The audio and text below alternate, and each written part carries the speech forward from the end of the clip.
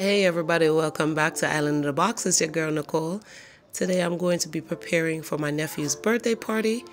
I'm so grateful to have family support my business.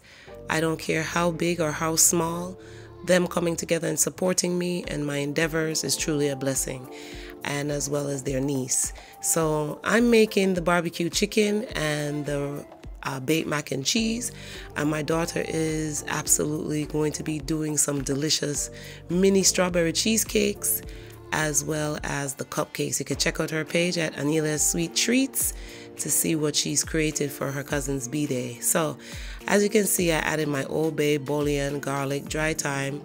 I added some black pepper, and I used some Goya unsalted all-purpose. I'm also using my favorite barbecue sauce, Sweet Baby Ray. This is one of my favorite barbecue sauce, but you can use any of your choice. I'm gonna also be incorporating just a little bit of some hot sauce and honey. Okay, so mix that all in. You can see my honey here. I'm gonna incorporate that as well. And I'm going to also use a little bit of some hot pepper here. Not too much, because I usually like my barbecue spicy, but because this is for my nephew's birthday, I don't want to overdo it. I want it to be able for him to enjoy it. All right, so you can see here I'm mixing that all in. Okay, chopping up some onion, some carrots here. If you are seeking a caterer in the Massachusetts area, go ahead and check me out on YouTube at Island in the Box Catering, and as well as on the gram for some information there. You can link me up in my Gmail at islandfood876@gmail.com. All right, so you see I'm using some onions, I use some carrots, I'm using some sweet peppers here. Just gonna chop those in big chunks. I don't want them to get lost in this order right here, so I'm just gonna chop them up.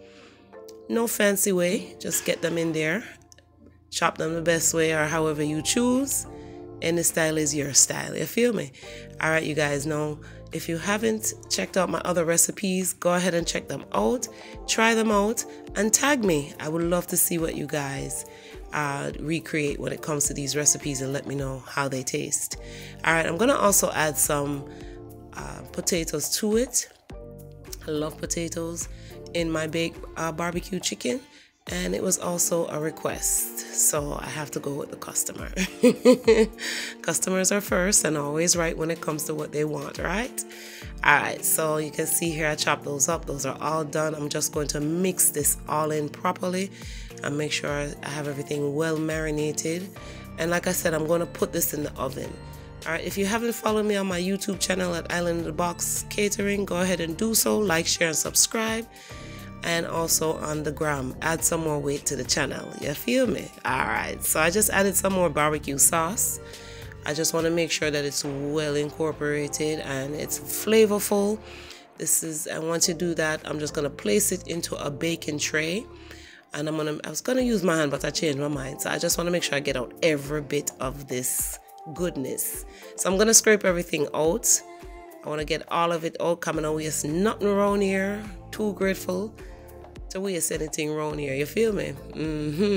All right, so you can simmer off everything right there. So, and then what I'm gonna do once I spread this out and let this marinate, I'm going to use foil paper and add some butter to this pot as well. Gonna add some butter, about a tablespoon and a half. If it's a smaller tray, I probably just use like a tablespoon of butter, not too much. And then I'm gonna cover it with some foil paper. Make sure you cover it well so it gets a proper steam. Oh, let's add one more thing, some fresh thyme.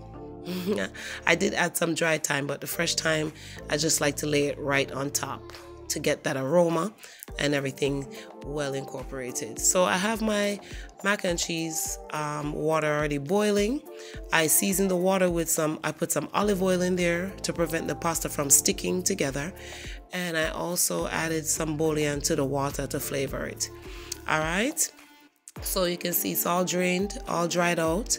Just stirring it up to make sure that nothing is sticking to the bottom of the pot. Turn off my stove, and I'm going to add some heavy cream to this mac and cheese here. I'm going to also use some classical creamy Alfredo. I love to add this flavor to my mac and cheese. It just gives it an extra creamy taste that I like, and I think you guys should try this at home. This brand is my favorite brand, just my opinion. It tastes really good to me. Alright, so I'm gonna make sure I get everything out of those jars. Can you see how much left in the jar? We don't waste nothing around here. Alright, so I'm gonna add some more bouillon to this. Some Goya all-purpose unsalted. Alright, and I'm gonna add some parsley to this mac and cheese as well.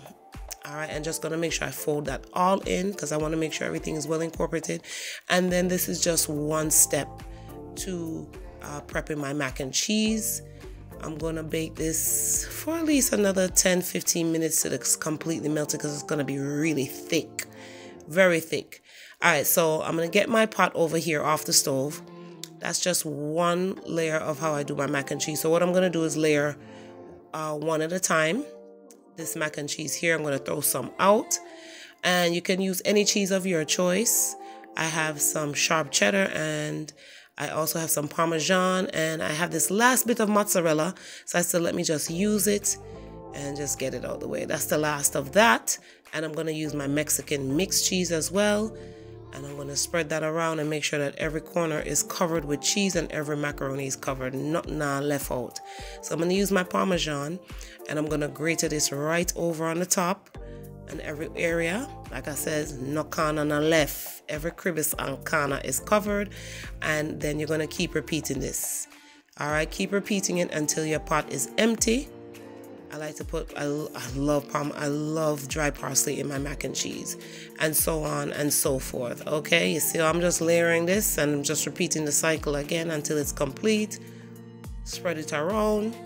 Now again, if you are seeking a caterer in the Massachusetts area, you can hit me up at islandfood876@gmail. All right, see it there?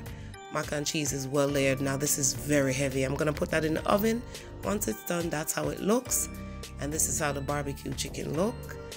And there you have it. We came together, and other family members brought food, jerk pork. My sister made the lasagna. They got the mac and cheese. Everybody's doing their thing. And there you have it.